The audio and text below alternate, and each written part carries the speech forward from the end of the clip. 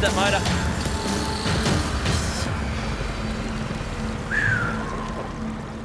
Okay, that's good, boys, that's good. So now we've got 2 lines onto him, and we're just sort of going with him. He's going to use his energy pulling us around, and when we're ready, we'll come up alongside and get a head rope on him. Okay, we don't want to get too close to him. Here he comes, Johnsy. Johnsy, his head's coming up. Go, go, go, go, go. Hang on, he's under the boat. Ready? Oh, I can't get him away. There you go. Go, go, go, go. Got him.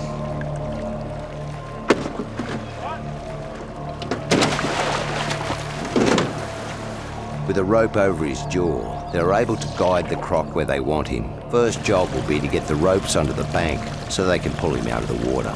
Our biggest risk here is if we pull this fella too fast, he'll get a guts full of water and drown. So we've got to do it really steady backwards and forwards with the rope, so we make sure we look after the well-being of the animal. All right, let's get this fella in, boys.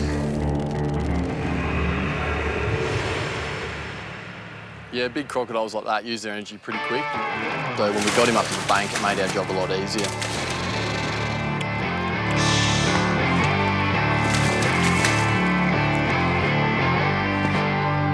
Yeah, keep the pressure on.